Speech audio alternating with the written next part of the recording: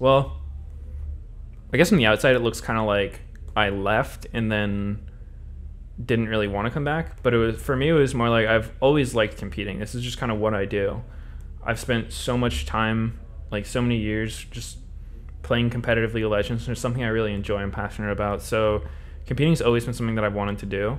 When I haven't been playing, it's more the case that I just didn't think it was right for me at the time, like either going through some personal stuff or like I just felt like my head was too clouded with like random things, and I just wouldn't be able to be a good teammate because I never really want to subject my teammates to like having to deal with something that I wouldn't want to deal with. So if I'm really distracted or just getting worked up in game, or like I find myself tilting too much, then I'm like, okay, I just need to take a step back.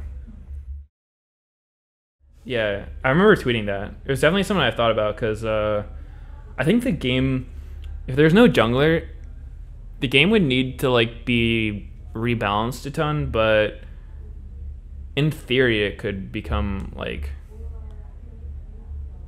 maybe more action-packed, but I don't know. I think that if there's a game mode with no junglers, it would change the way that lanes are played quite a bit, because right now there's so much of laning is just playing around this threat of kind of like an unseen rogue entity on the other team, right? When you don't have vision of the jungler, you have to respect what happens if he shows up right now. So that's why even in competitive games, you can have a bot lane that's like, you know, Brand support against Leona, right? Where Brand has a lot longer range than Leona. He can harass her super hard, but he's going to have to be playing aggressive for quite a long time, and if the enemy jungler shows up once, he's dead.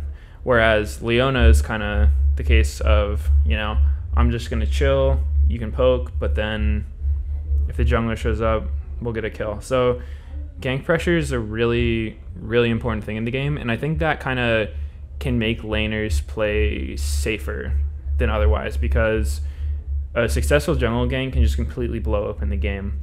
And so I think if there was no junglers, you would probably see a lot more interesting lane tactics. You'd see more aggression in lanes, and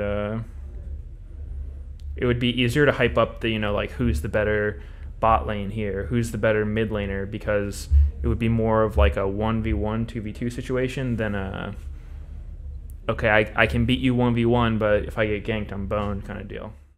I don't necessarily want it, because I think what would happen if there was no jungler is you just get like some really, really oppressive stuff coming out, like Xerath level stuff all the time, or Mordekaiser, where it's like it's impossible to beat this thing 1v1. It's not really a skill match at that point. It's just like this guy's gonna push the lane nonstop and just shit on me under turret. But I'd probably just play whatever.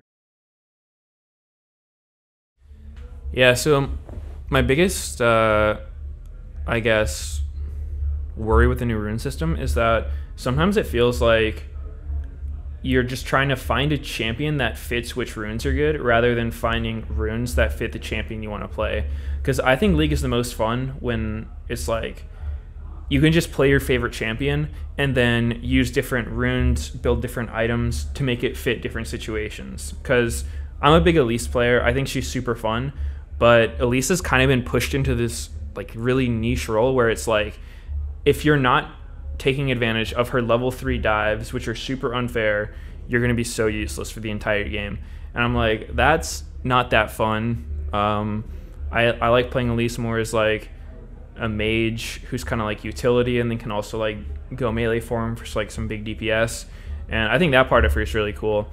So with the runes, it's like I can take sorcery, which I've tried, like taking area or comment, but that's just terrible. You're pretty much forced to do electrocute, and then like if you just don't have the stats to fight the other junglers, you're just gonna be so useless. And then she like can't really farm her camps, because I think the change they did to machete and talisman's like pretty weird, since it's you either take machete and you do both your buffs really fast, or you take talisman and you're able to farm the other camps.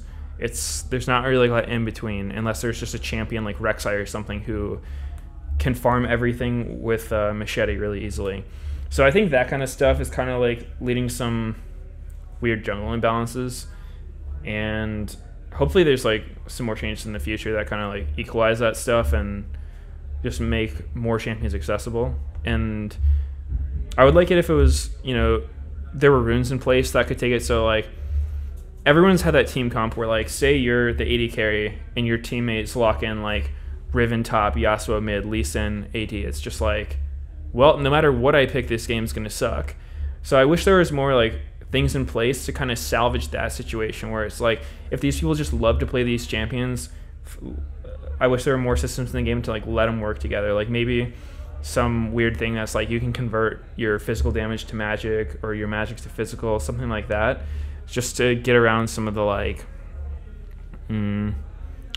problems with having like too much of one damage type. And because it feels bad, like say there's a lot of like one tricks you just really identify with a champion, right? But it's like, okay, well, you're trolling your team if you pick this. So I would like to see more things to just like enable more champions to be played, and not played because they're just like blatantly broken with some kind of rune where it's like, oh yeah, I'm trying to think of a good example, but like Unsealed Spellbook's one that's kind of just like going crazy. It's like if you aren't going to get completely destroyed by like someone with another rune, you just take Unsealed Spellbook and you have a 3-minute flash. So I still think there could be some improvements to the runes, but overall it's pretty interesting.